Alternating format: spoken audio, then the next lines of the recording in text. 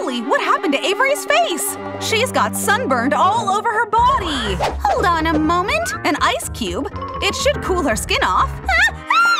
That's too cold! I can't handle it! These ice cubes aren't working!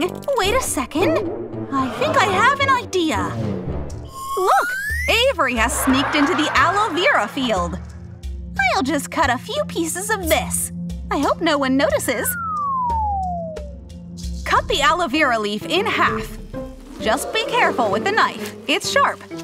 Now open up the leaf and take all the gel out. Now you can easily apply it to your face.